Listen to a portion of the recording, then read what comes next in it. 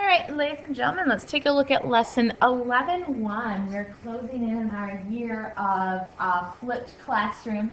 And so we're going to end with looking at circles. And so today we're looking at parts of a circle. And we are going to introduce some new vocabulary for you here. So what we're going to do is identify the segments and lines that are related to circles. Yes, these curved circles, we're going to talk about segments and lines. So let's see what that means. Obviously, we're going to introduce you to some vocabulary, like I said. So we have a chord, not a music chord. It's a segment whose endpoints are points on the circle. So it's a segment that begins and ends on the circle. Okay, and we're gonna have different length chords. So if you think of like the chords on a guitar going across the center of it, there's the circle in the middle. The chords go from top to bottom. There's different lengths going over that circle. That's what our chords are going to look like here. A secant is a line. So notice we've switched from segment to line. So it's a line that just intersects the circle at 2 points. So we're going to cut through the circle and hit the circle at 2 points like the chord does, except it's not going to stop. It's a line, so it keeps going. And then we have tangent and point of tangency. They put those together in the same box. I've separated them here for you. And a tangent is a line that intersects a circle at exactly 1 point. So we're not going to go through the circle. We're actually going to be on the outside. We're actually going to look more like we're on the outside of the circle. And so the point of tangency is the point, because it only intersects once. It's the point where a tangent line intersects a circle. So let's start taking a look at the diagrams there. So what do they want us to do here? They want us to start categorizing things. It says take each of the following terms and categorize it as a point, a segment, or a line. So center, I'm going to get you guys started. A center is a point. The center of the circle is a point. Radius begins in the middle of the circle and goes to the edge of the circle. So because we can see the beginning and ending of that, that's going to be a segment. So we're going to put radius here. All right. You guys are now going to put diameter, chord, secant. So that's 1, 2, 3, 4, 5 new words in there. So you guys are going to finish up this follow-up and put those 5 words in one of these 3 categories. Use the definitions from the first page. So chord, secant, tangent, and point of tangency you should be great with. We'll see what you guys come up with for diameter.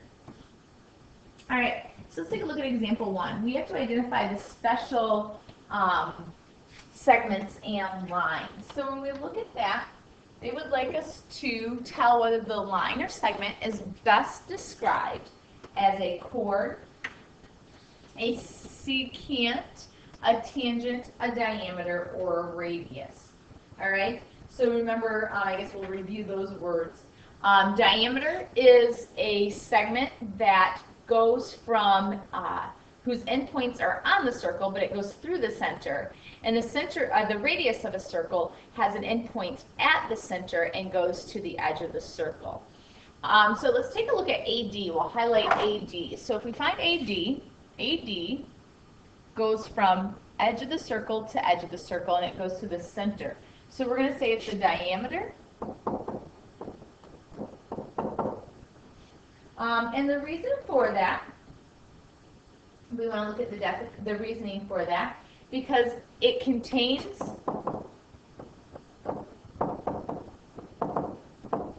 the center. So diameter and radius have to be part of that center, and endpoints are on the circle.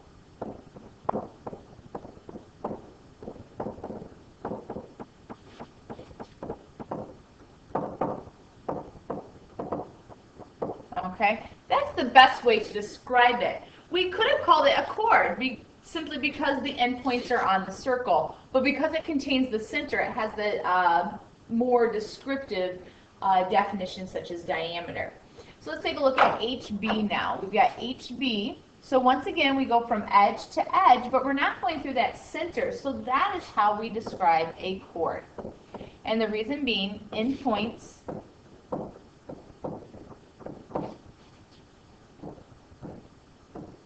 going to actually erase that and give some space. Endpoints, because there's two of them, are on the circle. And then last but not least, we have EG.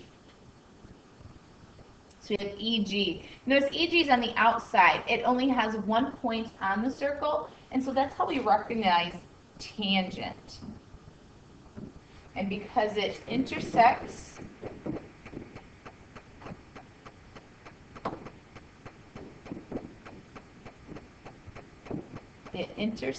the circle at 1 point.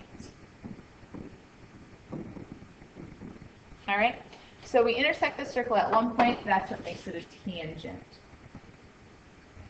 All right, so your follow-up here is an example 1, name the following parts. So you're going to go back to this diagram here. So you have to look at the bottom of the previous page. And you're going to have to name the center of the circle. Well, if we look in the center of the circle, it's a point. And so it's going to be point C. You're thinking to name the point of tangency. So since the point, it's 1 letter. You're going to name 2 radii, so plural for radius. So you're going to have the first radius and the second radius. Those are going to have segments. And then 3 chords that intersect that. All right? I'm going to give you one of the radii. One of the radii would be AC. A radius is a segment, so we see the center as one of the endpoints. So you need to name the other one. We need 3 chords. All right?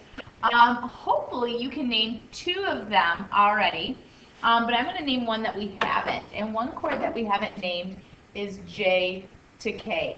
It's part of a line, but because J is a point on the circle and K is a point on the circle, I can look at just the segment between those and call that one of my chords. So you guys need to name the point of tangency for me. You need to fill in this point, and then you're going to name 2 other chords. You should be able to look back at example 1 and figure that out, and then the other radius. All right. All right, so in each diagram, or draw each diagram described below. So this is our symbol for circle. So we're going to draw circle A, which means we draw a circle, and we label A in the middle. And it has diameters BC and DE. Diameter means it has to go through the center and have endpoints on the circle. So BC. And then I need to have another segment that goes through the center and has endpoints on the circle. That's what makes it a diameter. All right. If we take a look at the next one, we're going to draw circle F. So I'm going to draw a circle, center F. I need a tangent. Tangent GH is only going to hit it at 1 point. So we're going to kind of be just along this outside and hit it at 1 point. It's a line, so put your arrows at the end. And you need to label points G and H on that line. We then need to name secant HJ. Wow, we've got to share this point H that we just had.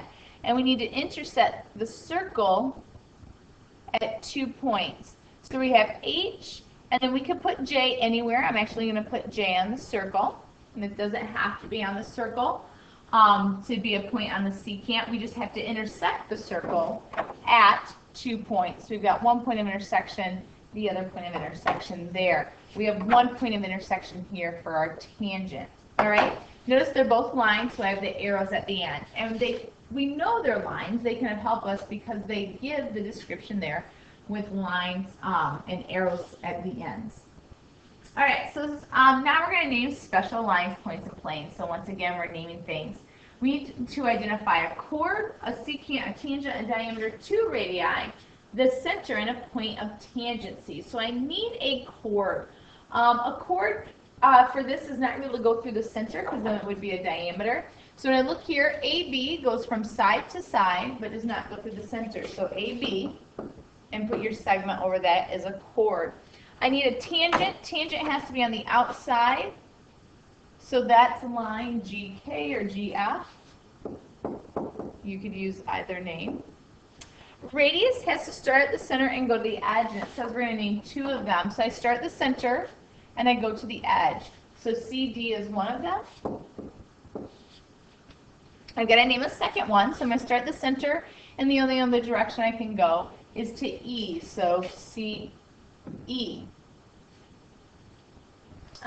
It says to name the center, and so hopefully we've already found that. That's point C again. Secant is just a line that cuts through the circle. So I'm looking at the line that goes through the circle, has the arrows, so that's HJ. Put your arrow symbol above it. Diameter has to go through the center, but go from edge to edge. So edge to edge is DE. We name those endpoints that are on the circle. And then the point of tangency is the point that the tangent hits the circle at or intersects at, and that's point K. All right. So an example 2 is DE a chord or a diameter, and explain. I want you guys to determine that. Is DE, you need to find that I on the diagram.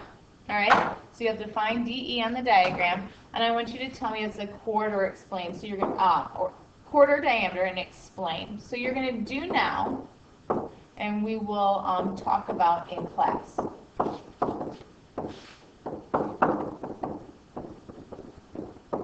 All right. All right, our last example, we have circles in coordinate geometry. When a circle lies in a coordinate plane, we can use coordinates to describe a particular point. So when we talk about coordinates, we're going to be using x, comma, y. We're going to be using 2 points. So we're going to name the coordinates of the center of each circle. So we have a small circle and we have a large circle. They tell us to start with the center of circle A is A. So we need to name this point. It hits the x-axis at 4. It hits the y-axis at 4, so the center is 4, 4. For circle B, the center hits the x-axis at 4, but it only hits the y-axis at 2, so it's the point 4, 2. We want to know where the 2 circles intersect. Hopefully you've seen that. That's where the 2 circles are touching, which is this point. It's the x-axis at 4, and it doesn't go up at all on the y-axis, so it's the point 4, 0. We want to talk about tangent. We need to find which axis intersects both circles. So when I looked here, I saw, okay, the y-axis is tangent to A, but it's not touching B. So y cannot be my axis of tangency. If we look down here, though, the x-axis is intersecting, is touching both A and B. So we'd say the x-axis is tangent. And what point is it tangent at? Well, it's that one we just named, and it's 4, 0. And now we're going to measure the length of diameter. All right? We need to go through the center from side to side. It doesn't matter whether we go across or up or down. If we notice, this is 1, 2, 3, 4 units long. This is 1, 2, 3, 4 units long. So both of them are 4 units long. We want to look at the length of a radius of circle A. So we're going to go across. And if we look, we already had a radius drawn that we know is 4 units, but we can also check 1, 2, 3, 4. So the length of the radius of circle A is 4 units. All right?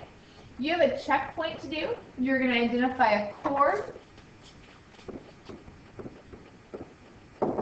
a secant, tangent. You're going to do a diameter,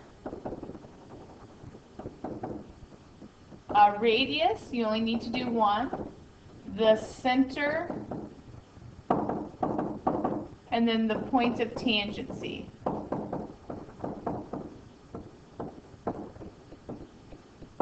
So you have those 7 things to identify. You've got example 2 to look at. And then in example 3, name the point of tangency of the y-axis. So I want to go back and look at that example 3. We want to name a point of tangency on the y-axis. So I'm looking at the y-axis. Where does circle A hit it at? It intersects right there. And that, I know it's kind of hard, it's going to be hard to see here in the video, but if we look at where that's intersecting, if I go full screen, it's intersecting between 3 and 5, so that's the point 4. but it's 0 on the x-axis, 4 on the y, so that's our point of tangency. All right, what you're going to do now,